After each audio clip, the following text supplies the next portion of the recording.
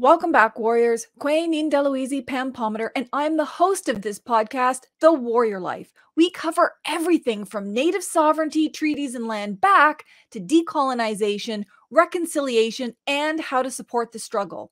So if you're interested in hearing from Native peoples from sovereign nations all over Turtle Island, talk about their experiences on the front lines of Indigenous resistance, resurgence, and revitalization, then this is the podcast for you.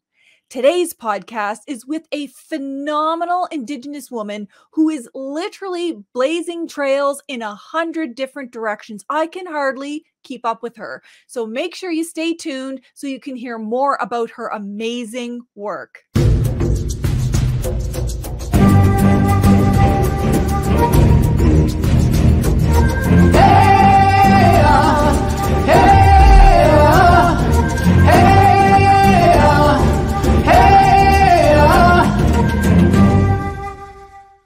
Kwe Tanse Sego Ani Buju. Welcome to the Warrior Life podcast. This is the very first Warrior Life podcast of 2023, and I am so honored and excited to be able to talk to Dr. Celeste Pedri-Spade. Celeste is truly blazing trails in, like I said, 100 different directions. So make sure you stay tuned to the whole podcast because you're not going to want to miss any single bit of this. But before we get into it, welcome to the show, Dr. Celeste. Miigwech, Pam. It's just an honor to be here. I'm happy. Oh, that's awesome. I'm such a fan of your work. And sometimes I find it really hard doing podcasts when I'm such a fan of the people that I talk to, because then I get all like forgetting what I want to say, too excited, making mistakes. But you're one of those people whose work is so diverse and so cool and so important that I had to have you on this podcast. And for anyone who hasn't met Celeste yet, she is doing so many important things. I don't even know how she had 5 minutes to come on this podcast, but I'm really, really excited about it. But before we get into it, Celeste, I'd like to give you an opportunity to introduce yourself and where you're from in the way that you like to. Miigwech. So Bujo and Angonimi when Anishinabekwe, Mekwanden Dodam, Nezaadiikaang Laktamalak First Nation Dindoji, Nin Gozak, Gijik, Wakia, Ganu, Ajinakazawag, Nindanes, Amigwe when Ajinakazo, Miigwech. My name is Celeste Pedri-Spade. I'm from Nezaadiikaang Place of Poplars, otherwise known as Laktamalak First Nation.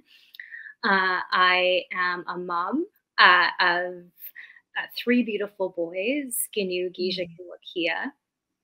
And I'm also a mother to a beautiful daughter whose birthday it is today, Amigwe, and it's her birthday. Her name means gift in Anishinabekwe, or the person who brings the gift. So, again, it's just a really big honor to be here. And I think, that like many Native women, Pam included, we wear many different hats in the work that we do in both our family life and in our professional life. So, yeah.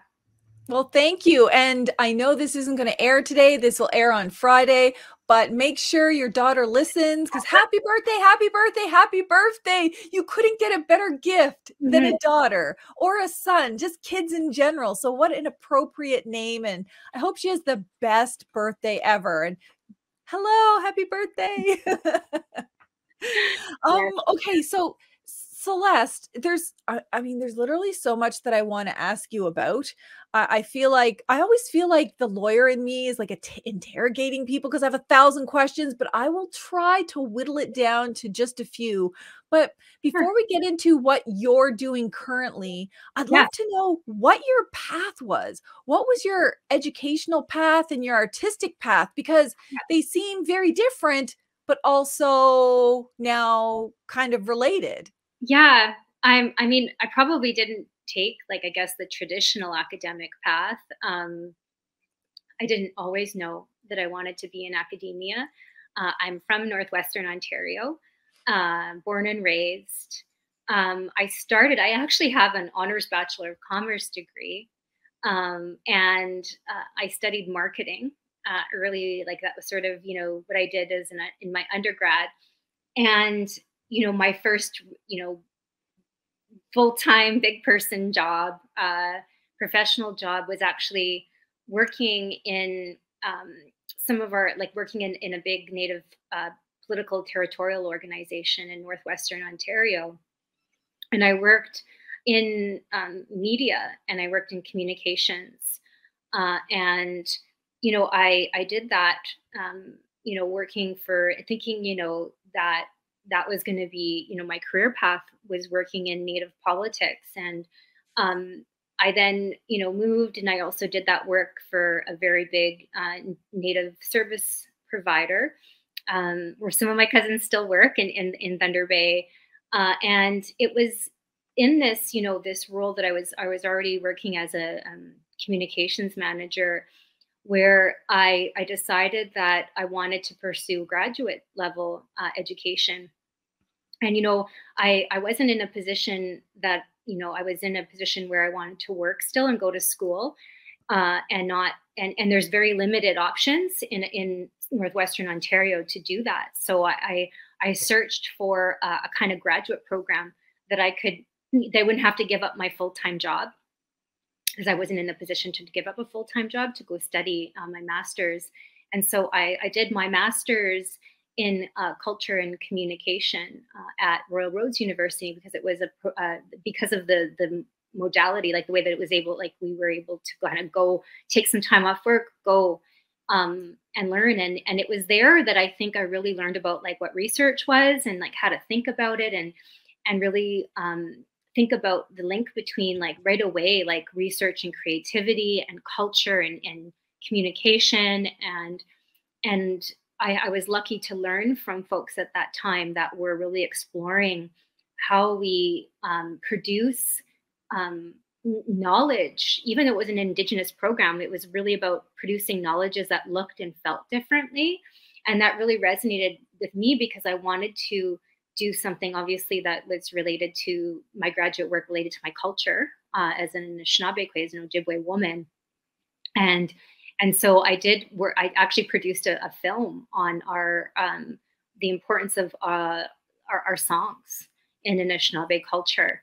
And from there, it really, I really had that, I guess, like that love of learning, and the love of integrating art and knowledge. And because it's so, like, that is our weight, like our knowledges are so, like, they exist beyond like the paper, right, or the page.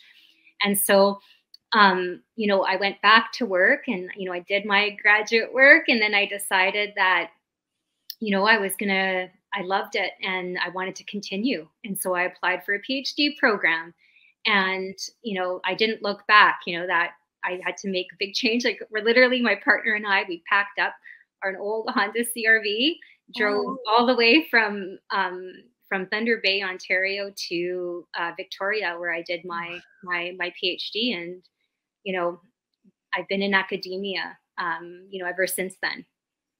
That's a phenomenal journey. I mean, you see about that in the movies, where people pack up everything and move and hope everything works out. It clearly did.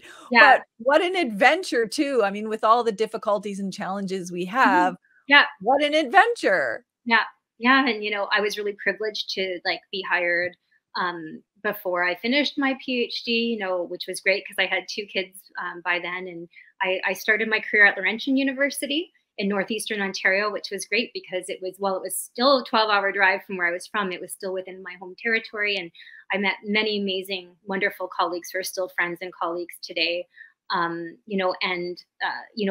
Working in the north of Ontario, it's different than working in a larger urban city or urban space, right? Or at a larger institution. And you really have that community feel in the work that you do within the institution. And then I moved on from there. I was at Queen's University for a couple of years as the Queen's National Scholar in Indigenous Studies. And then I decided that I needed a change, and that my family needed perhaps a different place to be at in the winter time. And so I accepted the position that I'm in right now, which is the Associate Provost of Indigenous Initiatives. It's the inaugural position at McGill University. And so it's taking me from that sort of research and teaching to more administration. But I really, I've always been and written and been passionate about the work that we need to do within universities to better support Indigenous students and Indigenous educators. Well, congratulations on that job, by the way. That's what I mean about blazing trails. You know, you're the first here, you're doing this over there, you're just accomplishing all of these amazing things. I mean, I think university education is an accomplishment. Working in communities, accomplishment. Working for our organizations, having children and raising children. I mean, that's one of the most important things that we can do as warrior women. And so you're doing all of these things. And one of the things, like when I heard that you were going to be the Associate Provost of Indigenous Initiatives at McGill University, wow, that's a mouthful. Yeah. I thought, wow, yes, this is someone who is going to address real issues that actual Native people deal with in university institutions all the time. I mean, it's a place, it's generally good pay, you get to do good work, you get to, you know, combine your research with community and students. Like, so there's so many positives to it. But then there's just so many challenges and barriers for us, even within Indigenous initiatives. And I'm wondering, you know, if you've already encountered that, like for the rest of us, you know, we're still struggling to get our institutions to deal with pretendianism, for example, or just tokenism at our universities, not making real change. Have you had a chance yet to think about that? You know, I've thought a lot about it, because, I was the first person in my community to receive a PhD. And I've come from a family that really, I think, understands the value, but also the challenges of post-secondary education. I have cousins who are lawyers, have their masters in social work and lead, important social services and programs for communities. My mother received a university level education, but, we have so far to go. I always think about, when we think about an Indigenous community, like internal to a university, I'm always like looking at it and thinking about, obviously the Indigenous experience is not a homogenous one across Canada, right? We are diverse based on race, based on gender, based on socioeconomic status. And I think that when we talk about advancing indigenization in a space, at any university, I often think, does this reflect the diversity of Indigenous experience and the way that we see and we do things out here? And does it also, create opportunities where there's real, it's not just enough to add Indigenous knowledges and the peoples attached to those knowledges to a university. Is you have to really think about the spaces that are, the structures in the system, and if they're willing to mold and change to ensure that those people and their knowledges are respected and looked after, and do they have what they need to thrive, right? So it's not just, sometimes your work is not just about adding things or people, right? It's about working with the existing, structures and systems to change them so that what is there can succeed, right? So those are just two things that I wanted, I think that really often guide my work, right? Mm-hmm. And it's so important when you think about it. I mean, how many times have we all had conversations with human resources or leaders in different institutions and saying, it's not just about recruiting Indigenous peoples. What are you doing to retain them? Yeah. It's not just about having Indigenous peoples work in your institution. How is your institution changing to address, the plethora of Indigenous rights and perspectives, and how are you engaging in a, respectful way versus just making money from students, and that's the number one focus. There's just so many things that I don't know that all institutions have really put their mind to. Mhm. No, and it is. It's like that shift, right? Are we just treating Indigenous communities and their respective nations as another stakeholder that our university is responsible, to and needs to consult with, right? Or are we really centering relations, good relations, and a spirit of good relations with Mhm. Indigenous peoples, their communities, and their nations in the spirit of truth and reconciliation? That's very different, and I think it's easier to do the first, and Mhm. that's probably the model that most universities know of. It's a lot more challenging, and it takes time, and it takes a lot of change. It takes a lot of transformative change to, I think, work towards the second. So, but we're really, I've always thought about, in now being in a leadership role myself, um, the importance of creating so many like of other opportunities, particularly for other Native women, to be in like leadership roles and in roles where they're able to inform decisions is something that I'm always been very passionate about. And you'll see that in my track record for graduate student supervision, is really about how do we uplift and uphold, like, especially like other, Native women behind me, right? Or Yeah. so that they're beside me, right? Like that they've come before. I mean, in that sense, right? That my work is always grounded, and I'm always trying to think about those kinds of things.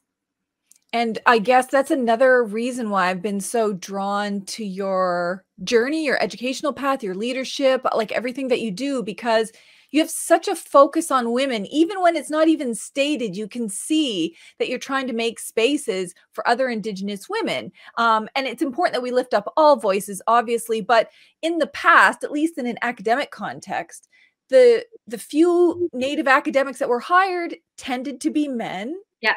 The few Native experts in the media tended to be men. The few that were working in, like, newspapers and magazines tended to be men, and it's taken a little while for Indigenous women to be given the same opportunity, even though they had the same expertise and community experience and education and all of those other things, whatever context it was. It's taken a while. So Mhm. when people ask me, to work with a community or to, speak somewhere, I always say, thank you for being intentional about including an Indigenous woman's voice, because we have a lot of making up to do for all the times when our voices weren't heard. So I Yeah. really like that about your work.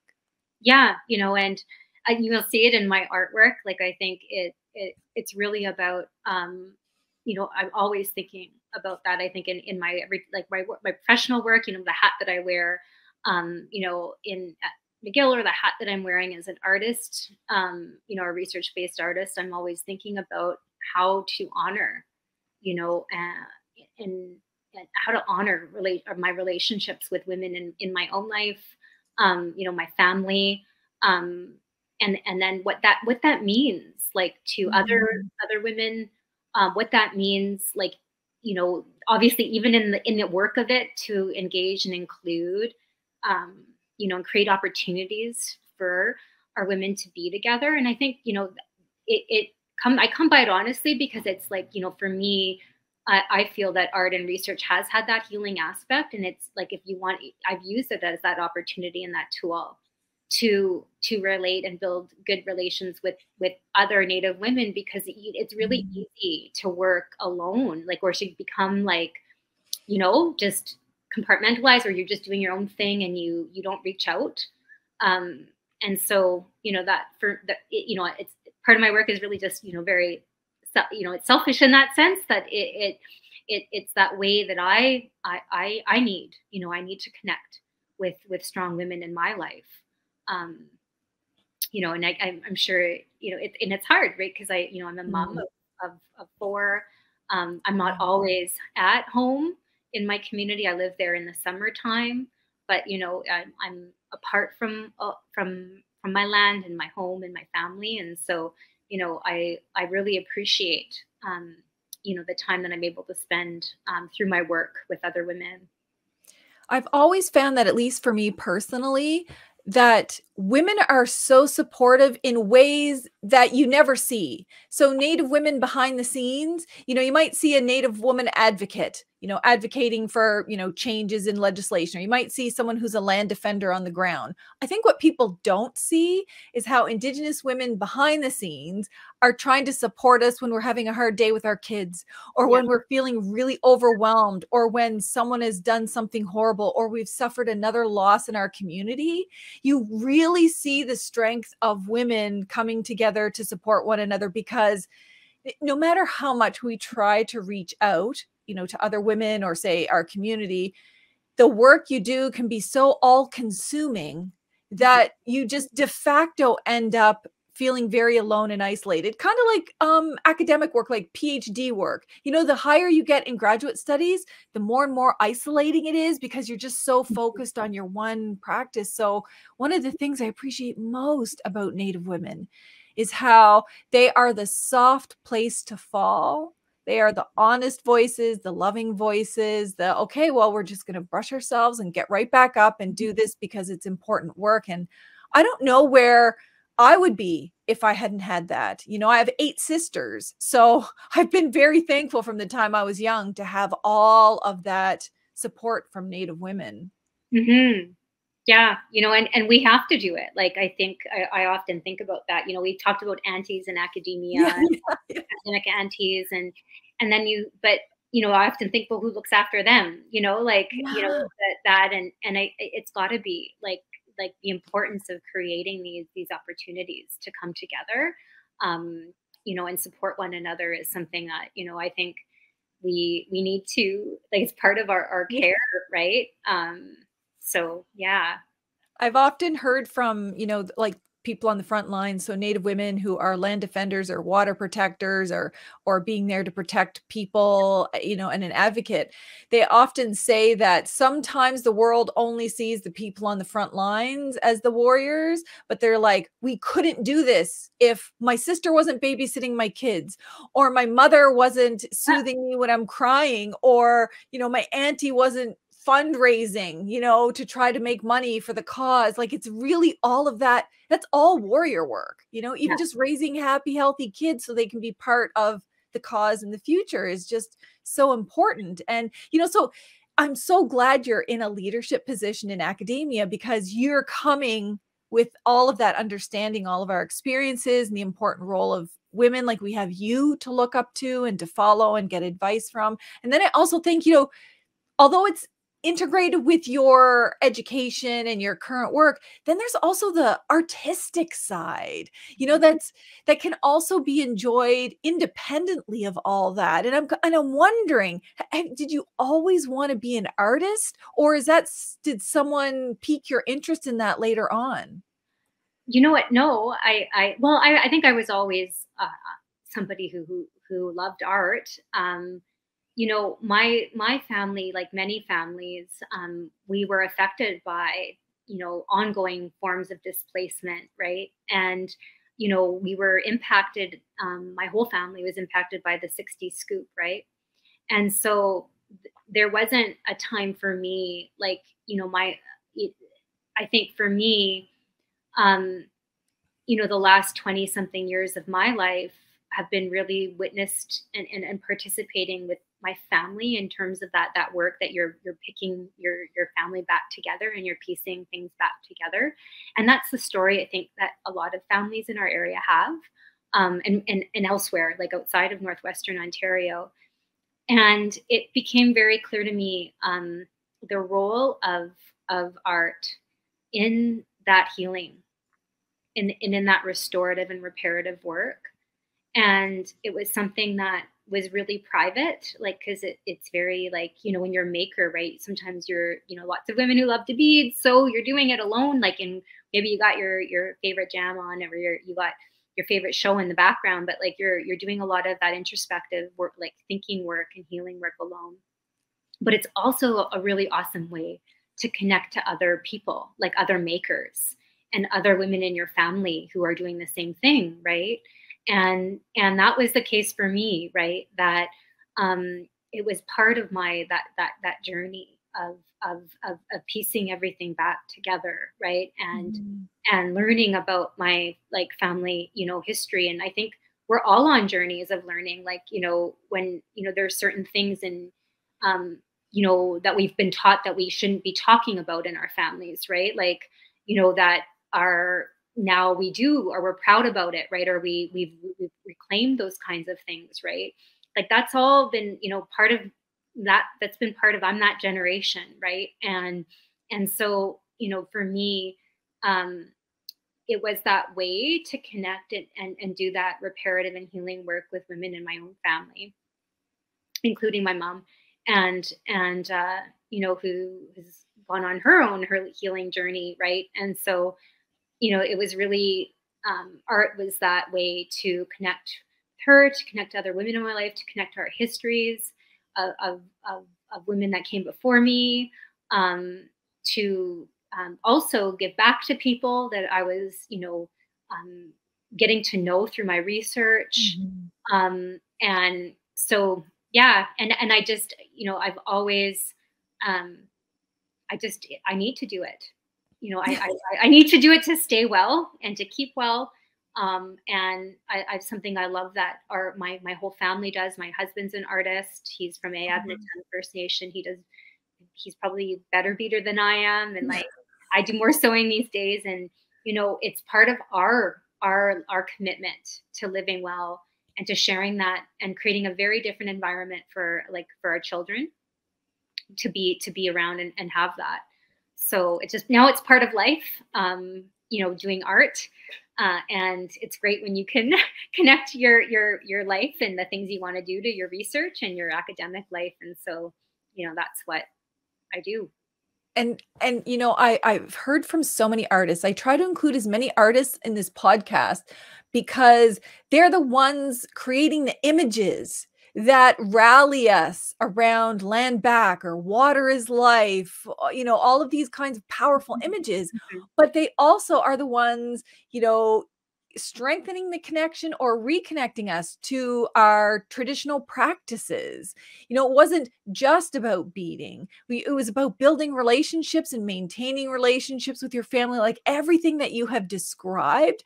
But I also like how you say, like, when you're doing it by yourself. So say you're not beading, you know, with your aunties, but when you're by yourself, it's also a way of connecting to your culture, your spirituality, your contemplation for yourself, how you work out your own issues. It's that time alone. And I think all of these things work together to make us better and more whole. And you think about whether it's beading or sewing or basket making or quill work or painting, drawing, like all of the things in which we do, it's represents so much more. And the thing that used to bother me, like in university, they would say, well, if you're going to be an artist, you got to focus on commodification. You've got to focus on a business. Can you make a business out of this? Because if not, maybe you shouldn't be doing art. And it was just a real lack of understanding about what art is. And the cool thing about you is that part of your art is also in fashion, you know, which makes it so cool in the images that you shared. And I'll make sure to post some of them on YouTube about like the regalia. It's regalia, it's art, it's culture. And some of them are just so profoundly standing out. What connected you to the fashion part of things? Well, you know, it was starting out as in making regalia. So like more sort of traditional, you know, my family dances, and my mom has run a program out of from like Laktamalak First Nation. She's the health director for my community, and has run a program called Sewing Spirits for many years now, over a decade. And supporting other community members in making regalia, but also other kinds of items that they like, other kinds of skills, and you know, whatever kind of items they want to make. And so I definitely, you know, really that kind of work comes, you know, and I've committed to that kind of work. But I think, you know, it's about growth, personal growth, and thinking about, you know, the Indigenous fashion industry is such a thriving, you know, I want to call it industry, like it's a thriving space, you know, where all sorts of people from different backgrounds are creating and contributing such an important, they're communicating knowledge. Like they're really showing us like this is how we want to be seen. These are the kinds of things that we are adorning ourselves with, that show who we are, who we want to be, but also like our history now and our like connected to our present and our futures. And I think like fashion in itself is such a great form of like self-expression, and like to put those ideas, out, and those visions out into the world for others to see. And so I started to, I think, I sometimes I call some of the work I've done wearable art, because you can see aspects of the garments that pay homage to and relate to, let's say, ribbon work or bead work, or some of our like, in the materials themselves, using bone or shells, right? But I often think and use the art to work through important ideas and concepts, right, that I'm trying to work through and process in my own, but also at the same time to bring forward those kinds of histories and current day, present day experiences that we should be thinking about and knowing, like learning about, as both Indigenous folks and non-Indigenous folks. And so I always find that you start with an idea, of what you maybe want to make in a sketch. But I think that it is the research part of me, right, that in doing and making, you are engaging in a form of knowledge production, and you start to think about what it is you're doing, and then you stop and you think, well, I just, or who you talk to, and you learn. You're constantly learning, and you're constantly thinking, and all of that goes into what you're making. That's totally held within that the whatever it is that you put together at the end of the day. And even the materials, they teach you those things, because you want to do this, but the material will not let you do that. And so you got to change it, right? And in that changing your design, you're like, oh, you stand back and you look at it and you go, like, this is taking a different direction, but maybe it's meant to. And now I'm thinking about something else that I should be talking about and thinking about. And I think that our ancestors, like those that came before us, that committed to that process of making, they understood that. There's only some forms, like I always say, I think in many ways, we love to privilege text and language in Indigenous knowledges, right? And that's not to say that these aren't very important for our Indigenous knowledge systems. But I'm the kind of person who comes in and says, but what about the other kinds of knowledges that can't be spoken or even heard, right? But or even like they have to be felt. They have to be, maybe they'll come into the world in an entirely different way, in relation with our hands and our minds and our hearts and our, listening and feeling and working, right?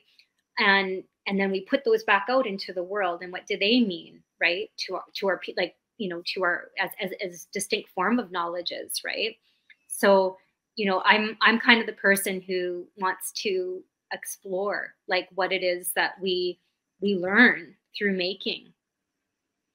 Well, and the way your art, like your wearable art, I love that you call it that, because it actually is wearable and it is art, and it's also tradition and culture, and it's imagination and life experience. Like I really, really like that concept, and the fact that, think about how far we've come in the old Indian days, where you couldn't have regalia and people used to have to hide their regalia.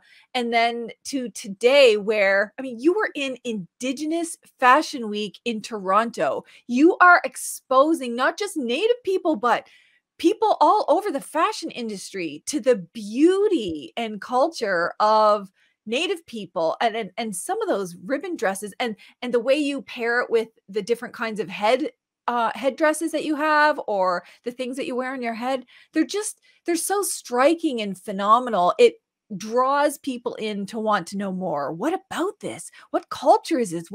What's the story behind? Who's the person who did this? And I understand that in April you have coming up a show. I think it's April 2023. It's a contact photography festival. What's that about? So I'll have some of my pieces as part of a sort of a separate show that has been because some of my maybe you'll see some of my work integrates materials and textiles with photography. And regalia too. Yeah.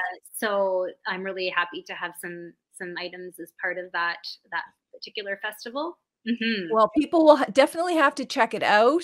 And then, because shortly thereafter, in May of 2023, you're going to be doing something called Fashion Yeah, Fictions at Vancouver Art Gallery. What yeah. is Fashion Fictions? Well, I'm really happy to have a piece that maybe people will get to see as part of that show.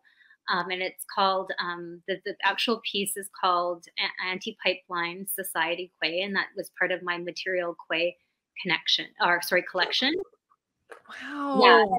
and that in itself was sort of taking, the past, the present, and the future, and trying to blend them together. And again, it wasn't and I think a creativity, like an exercise in creativity, and working through um, what does it mean, like as a maker, to weave together, like these past traditions in the present day, and then thinking forward.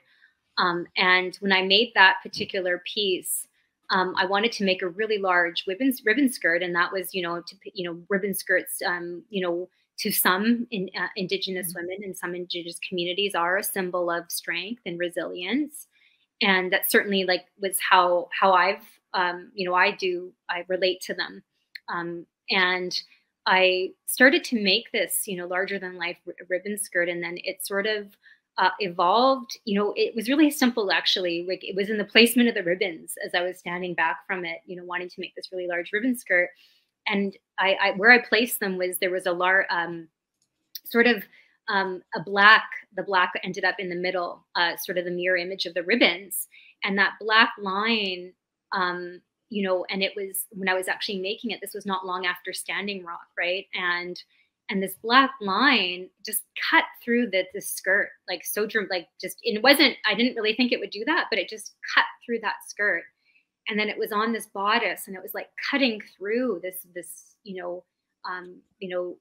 was like cutting through our people, right? But yet it was this beautiful, like it was aesthetically pleasing and beautiful, like this big skirt. But I thought about like the concept of like, regalia, right? And in many nations we all have our own different kinds of regalia. And in part, regalia, it at times identifies, is a useful way of identifying members of our community that have been recognized as being part of a collective, like whether it be a society or some other kind of group that is recognized, and that in that item they wear, right? It shows the rest of the community and the nation that that person is part of that particular society or that particular group, right? And so I was thinking about like, hey, what about all these women, like we've talked about, right, Pam, like these women, these Indigenous women who are on the front lines right now, right? And they were right at Standing Rock, and they continue to be in Wet'suwet'en, like, right? Like, I was thinking, 300 years from now, 200 years from now, what are we going to like? Will there be the society that we recognize these women that stand on the front lines, right? Just have we've historically, right, recognized our warrior societies through material items, right? And so I'm like, hey, maybe this is going to be, like, this is the vision of what regalia would look like for those, 300 years from now. Yeah. For women to recognize these women, that stood on the front lines, right? And I say that humbly, like not being there, right? Myself, right? But like, will this be that? Like, will we be thinking about this, still 200 years, 300 years from now? And so I called it Anti-Pipeline Society Quay, because of thinking about recognizing, how many hundred years from now, a society of women who stood on the front lines to protect their homelands and home waters. That's so powerful, because think about, and I mean, I don't have to tell you this, think about how, if most of our history was erased, but when we were even talked about, it was always talked about in such belittled terms, like we weren't these, powerful, amazing, beautiful nations that we were, and cultures. And even the law has tried to historicize us. So to be Mi'kmaq, well, you have to look back to the year 1500, and whatever you were doing then, like your culture, your life experiences, everything freezes right there. What I like is that you're busting through all of that they've done to us, and you have incorporated a lived experience, our hopes and dreams, our challenges, our resistance in that one skirt, you know, or that one whole regalia that you did. So to show that we actually are living cultures, we are living nations, and this is part of it. And someone 200 years from now is going to look at that and say, yeah, that's what was happening. And look at how we succeeded. And then they will make their own regalia with all of those, you know, challenges and celebrations. And I think that's what's so beautiful about your work, because it's fashion, so it's cool, it's regalia, so it's culture, and you can connect to it, but it's also our story, our collective story, where you can honor all of our resistance.